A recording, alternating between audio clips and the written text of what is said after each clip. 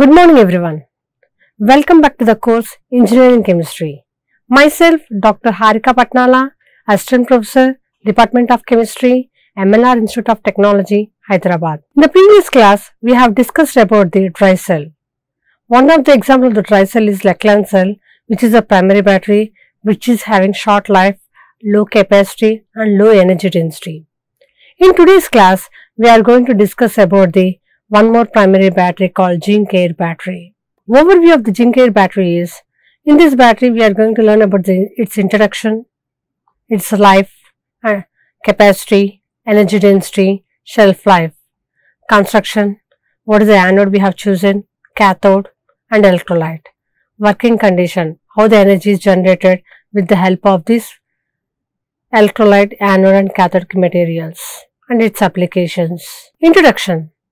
The Zinc-air battery system is noted for its high energy density. This battery is having high energy density capacity, but it had been used only in large in number and low power batteries only for signaling and navigational and aid applications. With the development of the improved air electrodes, the high rate capability of the system was improved. Even in the small button type batteries are now used widely in hearing aids, electronics and similar applications. Nowadays we are using, because of the high rate capability, the Zinc-air battery, we are using small button type. There is inlet for air. These are the inlets for the air.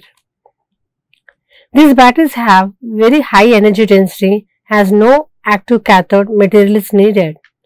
Here the cathodic material is oxygen, which is not active. Not an active cathodic material is needed in this battery.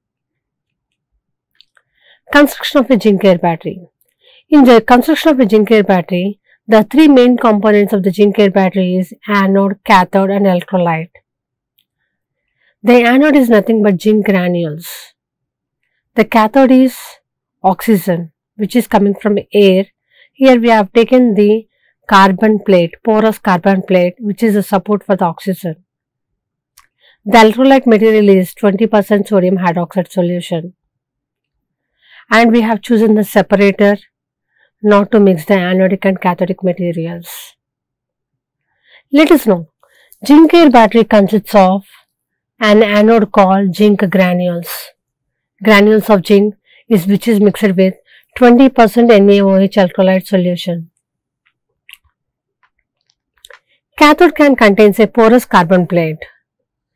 Porous carbon plate does not react in the reaction, which provides site for the reduction reaction, the place at which the reduction reaction has been taken place, where the oxygen is reduced to hydroxide and do not involve in the reaction.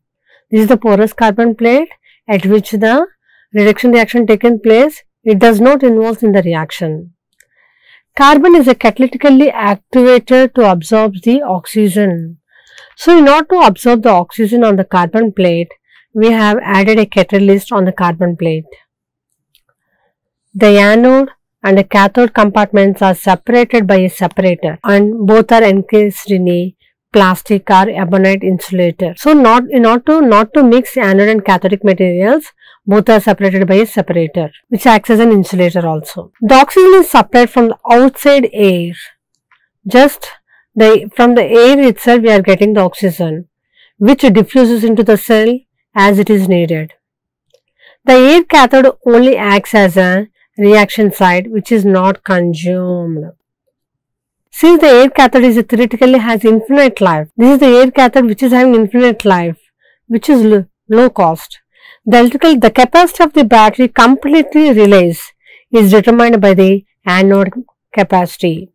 So, the battery life is completely depends upon the anodic material, does not depends upon the cathodic material, because the cathodic life was infinite life. The electrical capacity of the battery is determined only by the anodic capacity. Let us see the diagram of this Zinc-air battery. Let us take a case in which encased, this is the anodic compartment, which is separated by a separator. This is a separator. There is another compartment wherein which we can take the electrolyte solution. Electrolyte is nothing but 20% NaOH solution. An anode is zinc metal we have chosen. The anode is zinc metal. And the cathode is nothing but which is having a porous carbon plates. These are the porous carbon plates. This is a porous carbon. This is also porous carbon. This is also porous carbon.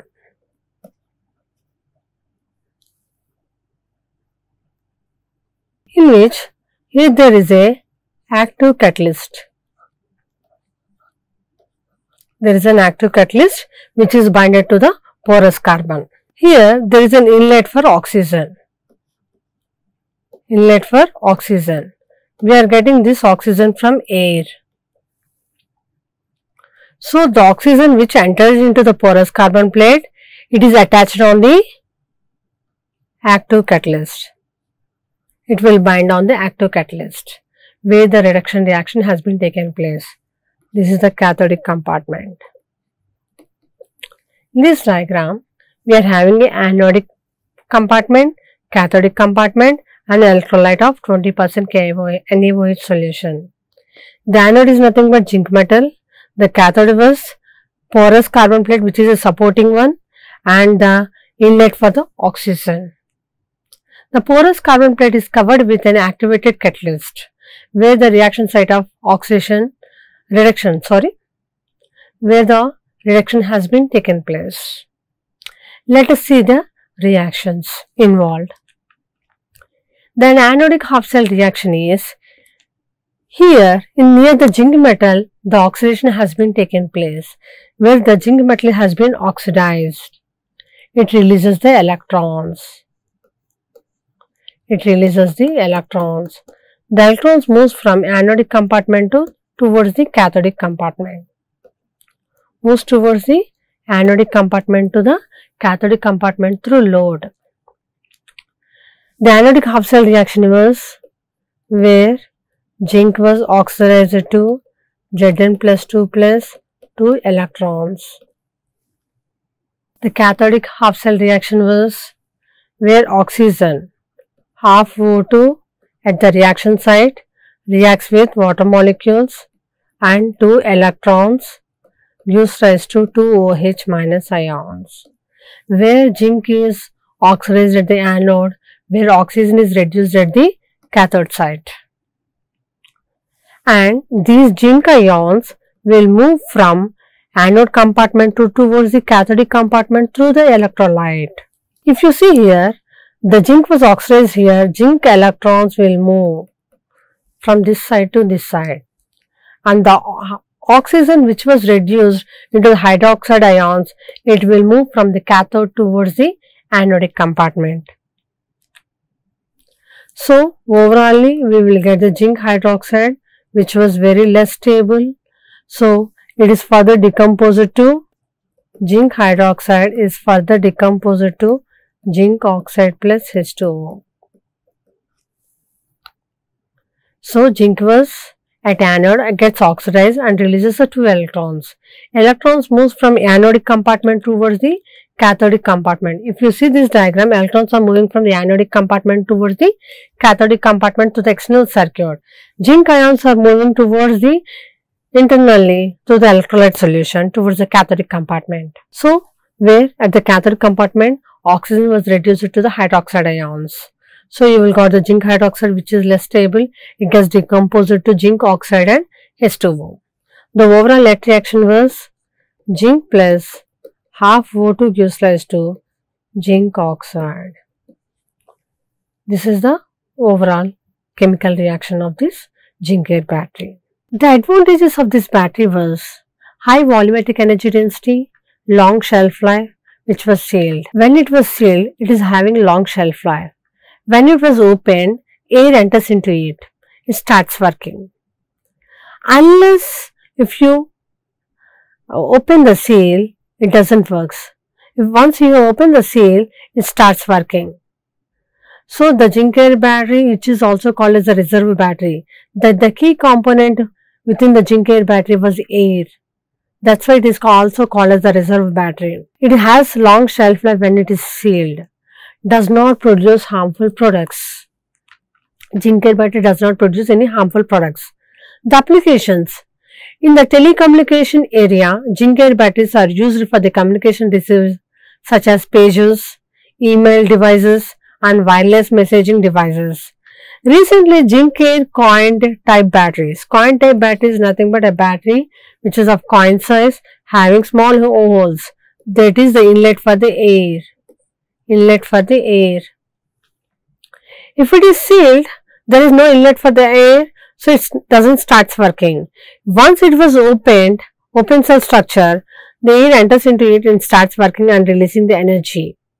Were employed in the wireless telecom headsets and used in the Bluetooth and low power digital wireless protocol system. So these are the small type batteries which are used in many Bluetooth systems and headsets. The limitations are drying out and limiter power output. Once it is having open structure, it starts drying, and it also having a limited power output. With this, in today's class, we have discussed about the introduction and the construction. And within the construction, what are the components? Anode, cathode, and the electrolyte. The anode was the zinc granules, the cathode was the oxygen, and which was absorbed by on the carbon plate, on the porous carbon plate, along with the active catalyst.